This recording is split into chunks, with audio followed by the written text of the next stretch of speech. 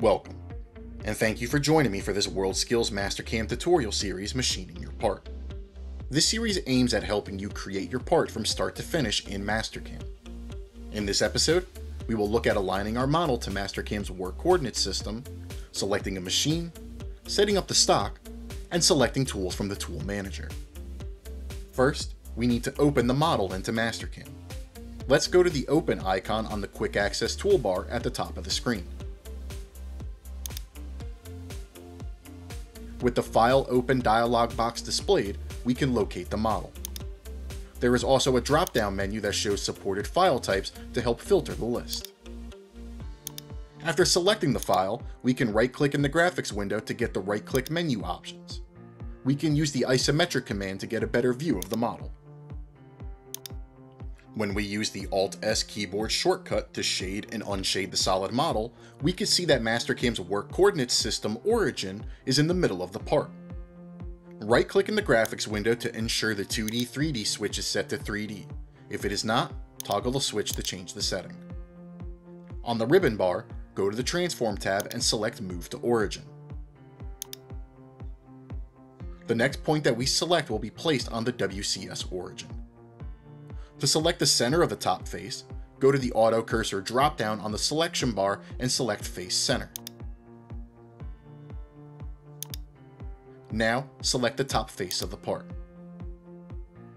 The model changes to the result color, letting us know that it has been moved from its original location.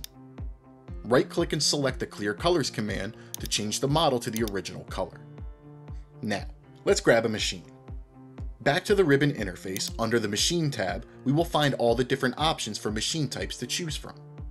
Clicking on the mill icon, we could select the default.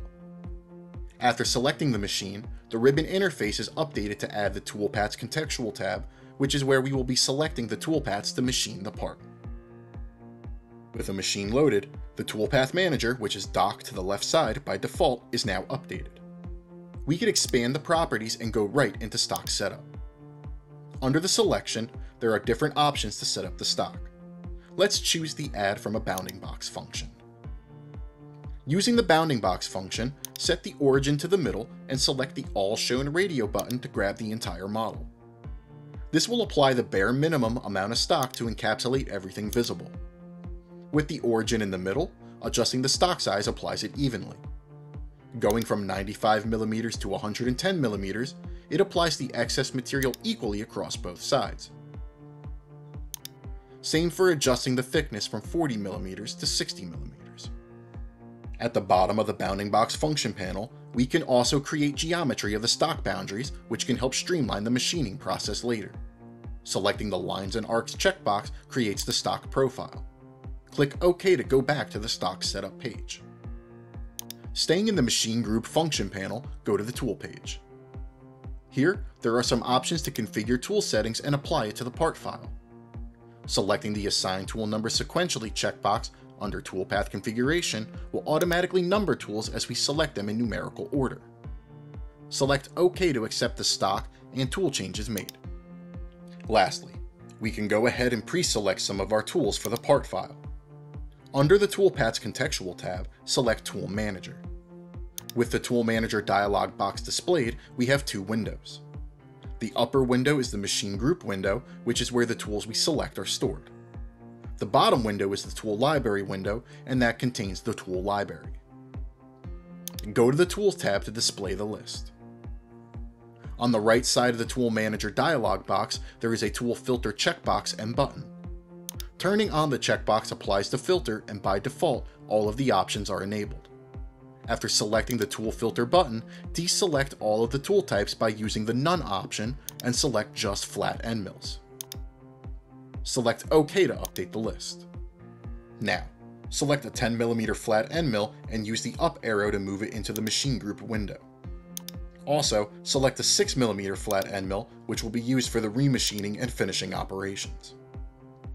Now, repeating the same process, using the Tool Filter button, let's select the other tools that are needed, including a 10mm spot drill,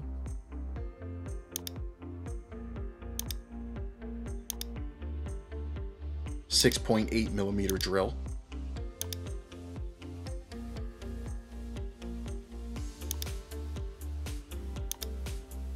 and the M8 by 1.25 right-handed tap.